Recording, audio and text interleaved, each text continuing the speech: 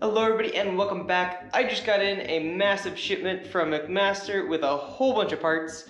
We are going to bring these upstairs, and it is actually two of the pieces. We're going to be building one today, and today is the electronics bench. So we got to pull these out, sort them, and get building.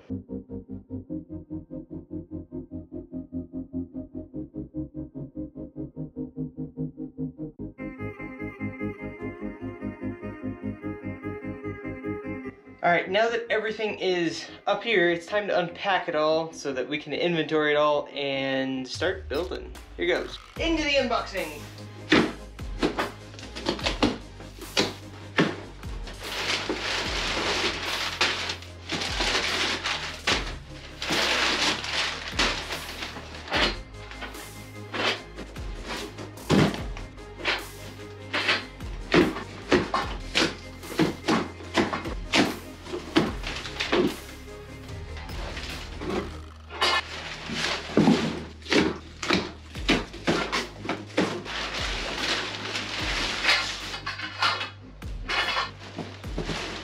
That's a lot of extruded aluminum. What's in box type number 2?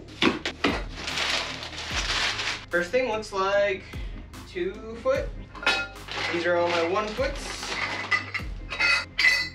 There are a whole lot of corner brackets in this one, as well as fasteners, nuts, bolts, the works. Additional set of them. This is probably the mounting top. And that's a lot in here. A whole lot more 2-footers. Then we have more brackets and screws and pieces. Again, more brackets, screws, pieces. Here's the big one. Not gonna lie, this one I've been most curious about because it's the biggest.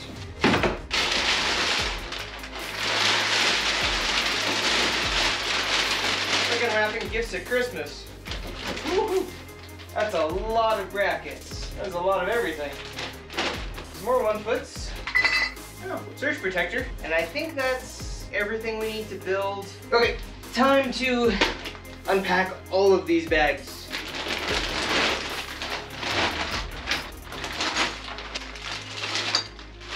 What were you? So these guys are for holding work surfaces to the actual top of these. We've got a couple of them that we're gonna do. These ones are for holding the raw materials to each other. These are just a whole lot of nuts and bolts. And then we have an electricity surge protector over there. That one's gonna go on the workbench because we do a lot of electrical stuff on there. Let's get to assembling. Step 1, build the base. 2 of these.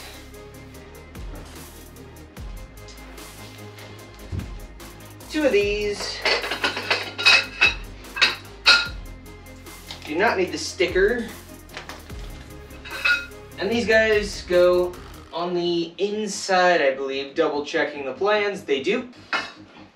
And now we use all of these guys to do all the corners up.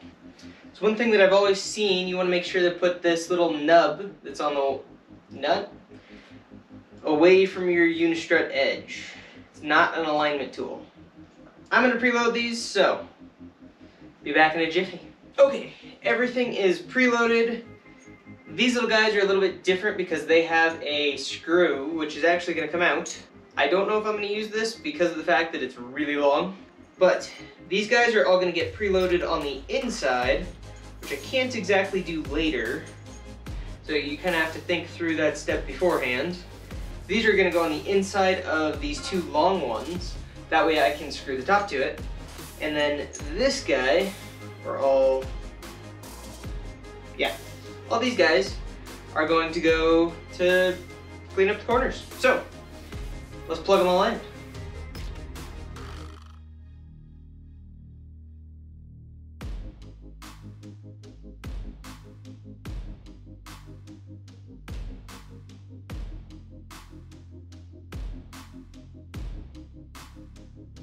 All the parts are on. Let's square them all up, tighten them, and we'll have ourselves a frame.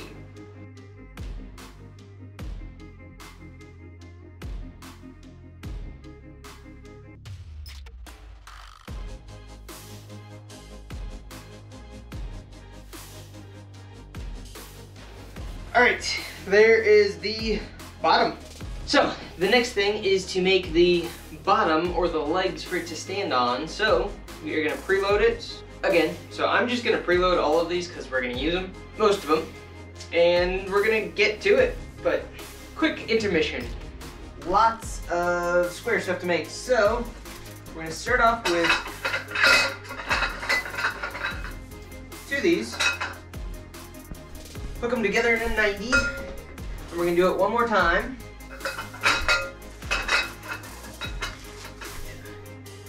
So, slide it in. Put it on. For now, this doesn't matter what the orientation is. So we're gonna go with that one just for fun. Try and keep it all nice and tight while we tighten it. Tight, square, good. Now we make one more of those. All right, now that we've got 2 of these are our legs, which are actually gonna attach to the 2 verticals. So we're gonna take 2 of these, lay them out lengthwise, preload them real quick to the rear vertical. This is the one that's gonna go next to it somewhere. I've made a mess. And the usual, preload. Doesn't matter too much where yet. But real quick, before we seal that in, I want to throw a grounding plug on there. I have one of these little guys, and basically it's just a spot for you to put a little grounding plug in there, and then you can screw it to the wall. Basically just slide it on so that we can deal with it later. There shouldn't be any more parts on this one, so lift it up, line it up, slide it in sideways. Alright, now it's into the point that it won't just fall over on us. And then the second one, keeping it square. That way we can loosen the other one, position it how we need to, and not have to worry about this guy. Make sure this guy's square. Pretty darn square. So now we gotta do these guys. And this one, orientation does matter. These things are just like giant Legos. They're Lincoln Logs? Lincoln Logs. This one looks like it goes like this. Slide it in. Slide it in. Bingo. This one slides in. Throw it there. Now we just tighten most of this down, but not all of it because we want to move the whole thing down. All right. These are tight. These are tight. That's loose. Let's do the same over here. All right. And up we go. Gotta watch the light.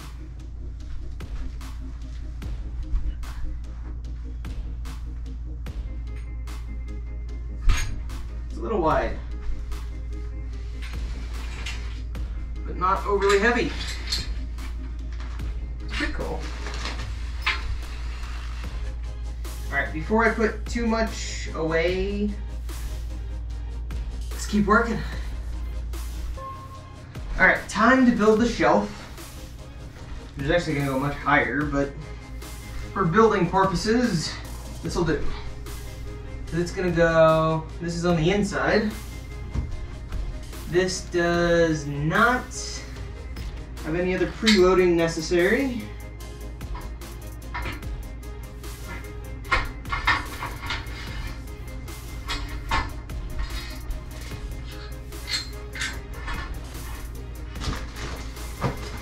What do you look like? Nice heavy duty power strip. Surge protected when lit. So, we really only have to put these brackets on. All 3 of these have to come on. And of course, they are flat screws, and I don't have this flat screwdriver with me. So now that this is on, let's build our nice square shelf. And actually, I would like to pre-calibrate you height-wise, because that little notch in the cubes is about where I would like my shelf to go.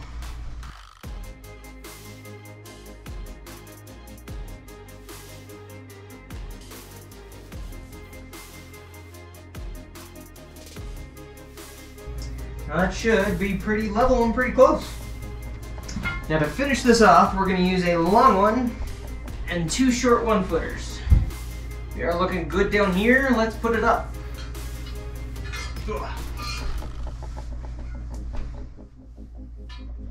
This is going to be interesting to do. to say the least, because I gotta do multi. I slide it in on multiple axes, or axes. Axis? You guys pick.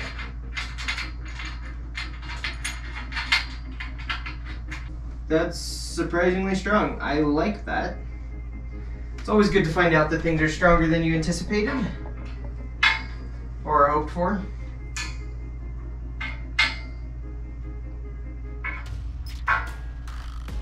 Once again, tightening everything up because we are going to load this pretty heavy. Alright, last part is the one up top. I gotta put that on.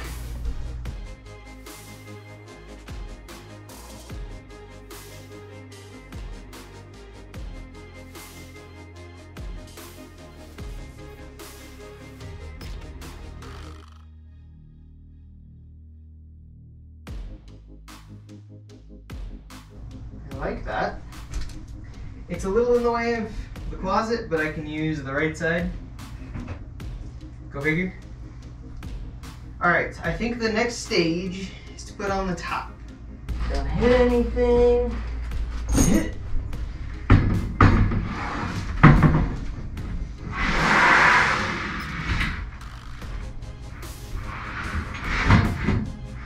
There we go. That's the top. There we go. I could do screwed in, but I think those screws are too long. Pretty solid too. So I do need to make a top one. I don't have the MDF to do that at the moment, so I'm gonna do that one later. But hopefully you guys enjoyed seeing me make this little electronics workbench. We are gonna populate it later, move all the stuff that was in the other room over here. So stick around. Hopefully you guys are interested in that, and we will see you guys in the next episode.